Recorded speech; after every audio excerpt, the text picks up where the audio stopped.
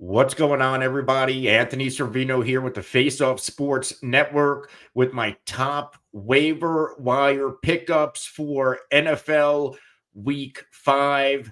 Let's get right into it with Kareem Hunt. He's my top waiver wire pickup, as he should be.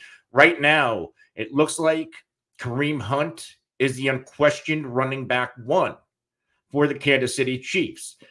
In his first action this season, he led all running backs with 25 snaps.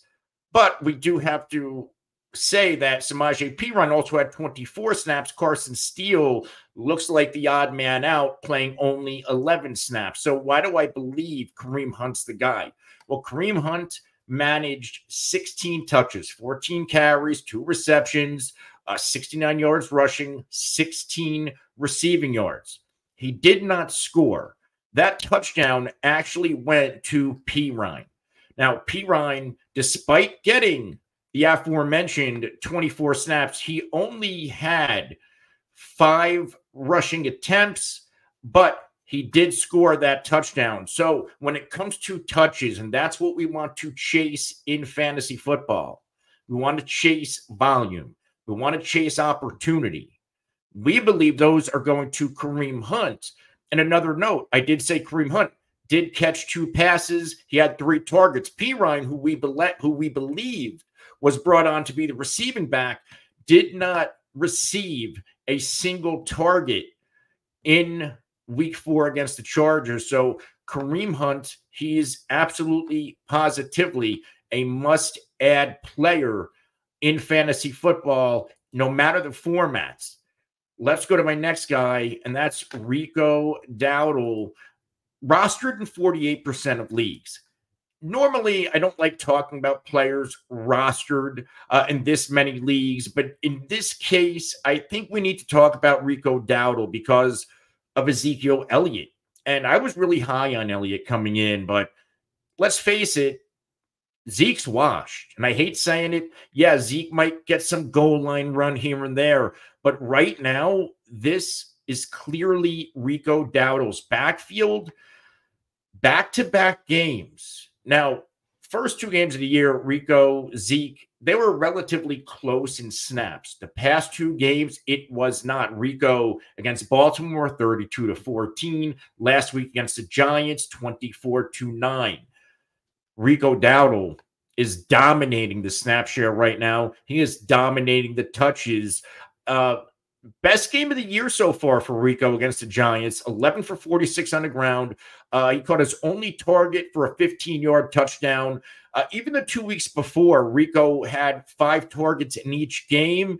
We are seeing the snap share go up. We are seeing the touches go up. And I don't think Rico is ever going to be a world beater, right? But right now, he's the best on a very poor backfield for the Dallas Cowboys. Now, are there things we can dig into? The fact that the Cowboys opened this year with 2 rookies on the offensive line. If these rookies can develop, we know that this offensive line in Dallas, they're perennially a good unit. And maybe by midseason, everything gels and there's a greater semblance of a running game, which benefits Rico Dowdle. But since there's nobody else, unless they try Dalvin Cook, Rico should be rostered everywhere, and he should be viewed a high floor flex play moving forward. Let's go to my next running back we should be picking up on waivers, Roschon Johnson. Now, Roschon, we knew the rumors going into this week. Roschon Johnson was going to get more opportunity because in week 3, seeing his first action of the year, 8 for 30 on the ground, 4 or 5 targets for 32 yards. He was more productive than DeAndre Swift has been all year. Well, going into week 4 against the Rams, things change. DeAndre Swift looked like a superstar. He looked like the guy that the Bears paid in free agency. And, this is kind of how fantasy football works. When you least expect it, when it looks like the guy's going to lose his job, the guy pops in a good matchup. DeAndre Swift, after giving us under 8.2 PPR points, through the first 3 games of the year. He goes off 16 for 93 on the ground with a touchdown, catches all 7 targets for 72 yards. Everything is great. Everything's dandy for DeAndre Swift, but Roschon is still going to be used. Now, Roschon only played 18 snaps to Swift's 36, but within those 18 snaps, he carried the ball 7 times for 26 yards and a touchdown. In fact, he has now received a carry inside the 5-yard line in back-to-back games and a total of 4 red zone touches, 2 in each of the past 2 games. So there is a role here. He's a bigger back. He's a in-between-the-tackles runner. They're probably going to use him a lot more on the goal line because he brings a different skill set than DeAndre Swift. In fact, despite seeing all of those touches last week, DeAndre Swift only had 1 red zone carry and 3 red zone carries collectively in 2024 through 4 games. So if there is a defined role for Roschon, he's going to be the goal line back and a short yardage back. And to me, he should be rostered for that alone because this Bears offense, as Caleb Williams gets acclimated and grows, and as this thing grows, that there's enough firepower for this thing to click and pop and sizzle. And these matchups upcoming from weeks 5 to week 11, the Bears get all bottom 16 matchups when it comes to fantasy running back points allowed. Very easy matchups. But if we really look in the next few games, week 5, Carolina, the second easiest matchups, fantasy points allowed to running backs. Week 6, Jacksonville, they're 26. Bye week, coming out of bye, Washington, 22nd. Arizona, week 9, 28th. There is more than enough room for both DeAndre Swift and Roschon Johnson to give us pretty damn good fantasy production. Let's go to the wide receiver position. And my number 1 ad, Dontayvion Wicks. Now, we also have to bring up Romeo Doubs. We also have to bring up the fact that Christian Watson is going to miss a little bit of time with a high ankle injury. So what does that mean? Who do we want to pick up? Well, let's start with Romeo Doubs because Romeo Doubs on the season so far leads all Packers wide receivers when it comes to snap count by a wide margin. He's played 209 snaps, Jaden Reed 171, Wicks 144 so far. That's a wide margin differential. Now, what don't I like about Romeo Doubs? Well, the fact that he's not getting a ton of targets despite playing that many snaps. He's not the most targeted player on this team. We know that the opportunity share goes to Jaden Reed. In fact, Romeo Doubs only 17.1% of the team targets so far, whereas Dontayvion Wicks, who's seeing the third most snaps, he has an 18.8% target share. Dontayvion Wicks, 14.2 yards average depth per target using RotoWire tools. That is 88th percentile.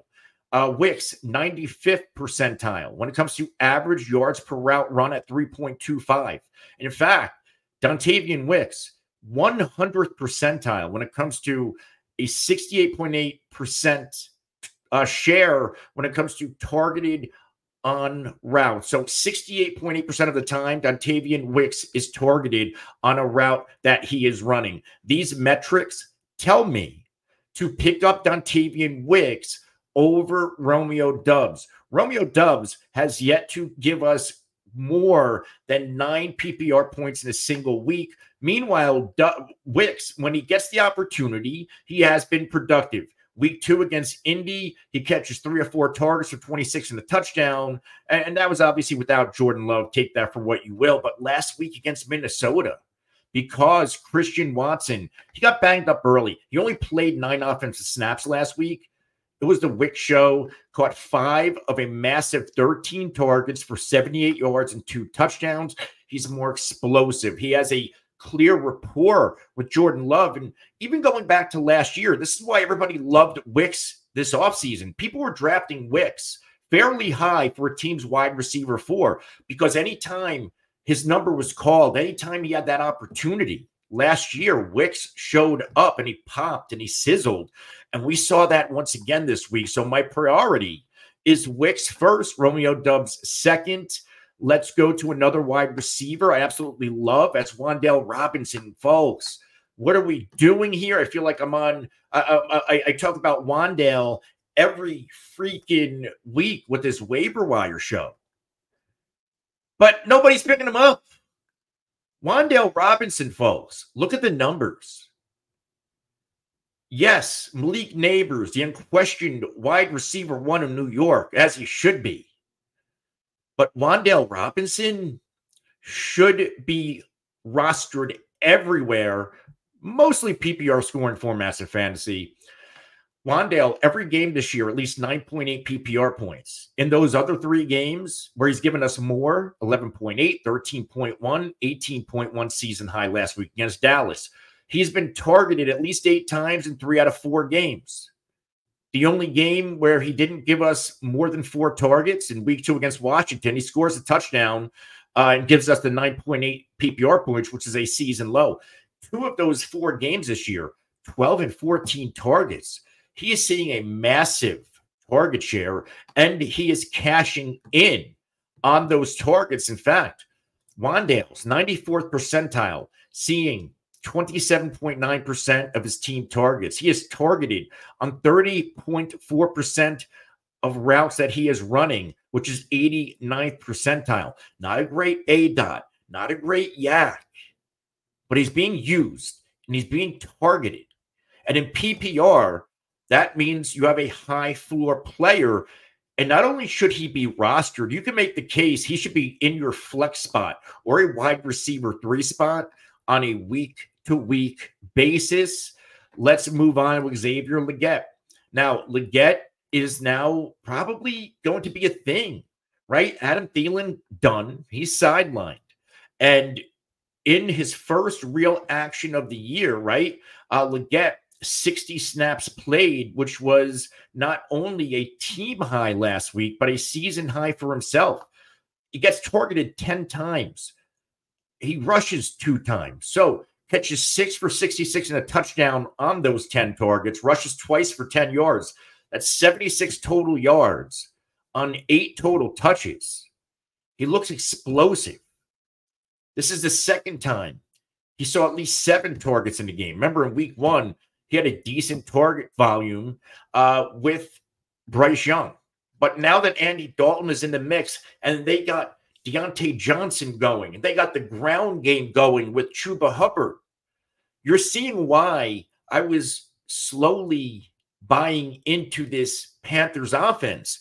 It wasn't a Panthers personnel thing.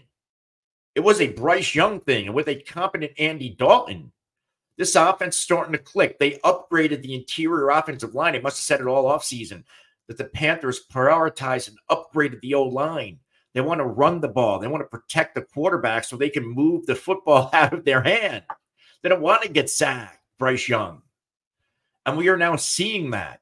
And with Dontayvion Johnson really stepping up and playing sensational football, he's going to command the double coverage. He's going to demand the enemy defensive coordinator's attention. And something like Xavier Legette, he's going to eat. And we saw that a little bit last week. And these matchups aren't always good. Like next week against Chicago, I don't know if I love Xavier Legette. We're not putting him in our lineup.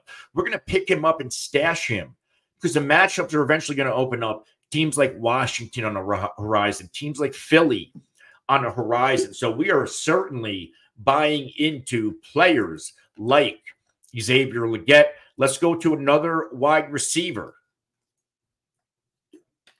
And this one's Josh Downs. And our guy on the face-off on our live shows, you see him on videos, Pete Terranova, Supernova.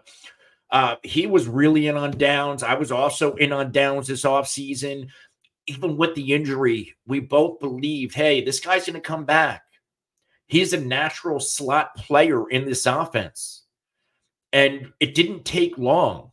Josh Downs, upon his return last week, played 31 snaps, gets 5 targets, catches 3 for 22. That was with Anthony Richardson. We know Anthony Richardson gets banged up, leaves the game last week. In comes Joe Flacco. Well, the slot receiver from Joe Flacco gets 9 targets, 8 for 82 and a touchdown, 22.2 PPR points. A sensational game out of Josh Downs, and I don't think he's over yet. Now, am I worried that if Anthony Richardson plays this week, we're going to see a regression from Josh Downs? Of course, because, and I was in on Anthony Richardson, and I'm still in to an extent on Anthony Richardson, but it does not look good. He has to figure out how to be a better decision maker and thrower of the football. But Josh Downs, he needs to be picked up and stashed if you don't have him yet and he's available in your league. If you're telling me next week Jacksonville Jaguars on the slate, one of the worst defenses in the NFL at defending enemy wide receivers, they're 28th. If the perfect storm happens, you're going to say, Anthony, what's the perfect storm? Joe Flacco starts. You got the great matchup. Josh Downs could potentially really pay dividends for your fantasy football team if you use him in a flex spot. But that's only if Joe Flacco ends up starting. We'll talk about why in a few minutes. Let's go to another receiver, Jerry Jeudy. And Jerry Jeudy, 48% rostered. He's another guy like Rico Dowdle. Like, I don't like talking about guys rostered at this high of a rate, but Jerry Jeudy should be rostered more. Since coming to the Browns, Jerry Jeudy, you can make the case he's playing the best football of his career, at least for fantasy. The consistency, 3 out of 4 games this year, at least 11.5 PPR points. He's getting receptions. He's getting yards. He's getting targets. Target share this year, 8, 6, 7, 9. Those are how much he was targeted in the first 4 games of the year. So 3 games over 7 targets, 2 games over 8 targets. Not a lot of red zone work, which is a little bit concerning. Only 3 red zone targets, but that's not really what Jerry Jeudy does best. He's really the over-the-top big play guy. But this is a work in progress. This entire offense, Deshaun's starting to play better. I think this offense in Cleveland is rising, and when, and I think it's going to be soon, Nick Chubb comes back, they're going to get a big boost in the running game, and that's going to open up the pass. We know how football works. It's worked the same way for 30, 40, 50 years.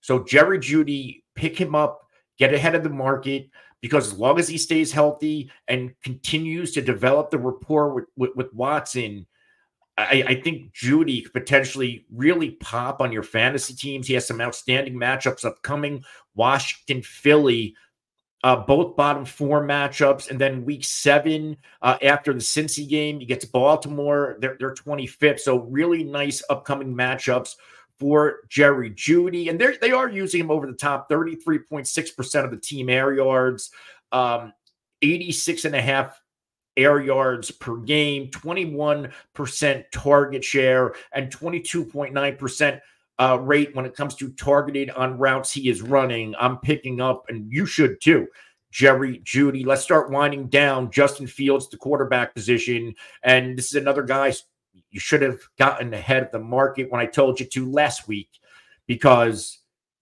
it's coming, and it came. And Justin Fields, 37.1 quarterback fantasy points, depending on where you play.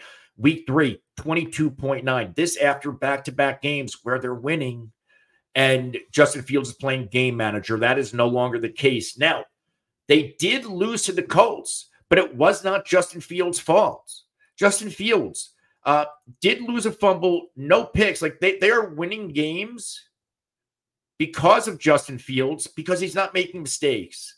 And I'm not going to put this loss last week on Justin Fields, and I don't think the Steelers should either. And I don't think Justin Fields' job is on the line. Like, I don't think he should be worried about Russell Wilson. Last week, Justin Fields played sensational game of football, 312 yards passing with a touchdown, 9.2 yards per attempt, 5 pass plays that went over 20 yards. Even ran the ball 10 times for 55 yards and 2 scores. He has now scored a rushing touchdown in back-to-back games. He has thrown at least 1 passing touchdown in 3 straight games. Once again, only 1 interception on the year, and he's only lost 1 fumble on the year. This is the best version we have ever seen when it comes to winning football games and playing good football from Justin Fields.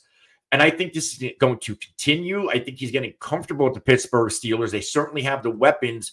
Najee, Pickens, Freiermuth, they have enough for Justin Fields to not only thrive as an NFL quarterback, but in fantasy football as well. We know what we're going to get out of him, and he should be rostered everywhere, especially if the quarterback you drafted, like somebody like Mahomes, if you have Fields, you're in good shape because you can plug and play Fields until Mahomes gets back on track. This upcoming game, Justin Fields, they get Dallas. I know it was with the Bears a couple of years ago, but the last time Justin Fields played the Cowboys, and yes, it was a loss, but Justin Fields went absolutely crazy on the Cowboys. Let's go to my final pickup. That's Tucker Kraft at the tight end position. Now, coming into the year, we knew the deal. It was supposed to be Musgrave over Kraft, but it looks like Kraft is the tight end to want in fantasy. By far, he is dominating snap share. 210 snaps played this year to Musgrave's 102. In fact, Kraft last week more than doubled Musgrave, 63 to 25. And that's really been the case for the most of the season. Kraft has been dominating snap share. Now, he hasn't been targeted a lot. Now, granted, for 2 games, there was Malik Willis. This offense wasn't what it should have been. But if we go off of last week against Minnesota, Tucker Kraft caught 6 of 9 targets for 53 yards and a touchdown, 17.3 PPR points, and that's even increasing in a tight end premium league. 2 targets inside the red zone. And what's important here is that the 2 games that Jordan Love has played with Tucker Kraft, week 1, week 4, Kraft was targeted in the red zone twice in each game. So don't count on Musgrave. Musgrave at this point, you can't hold him. You're dropping him. In most, obviously if you have a 20-man bench, you can hold him, but that's not the case for most of us.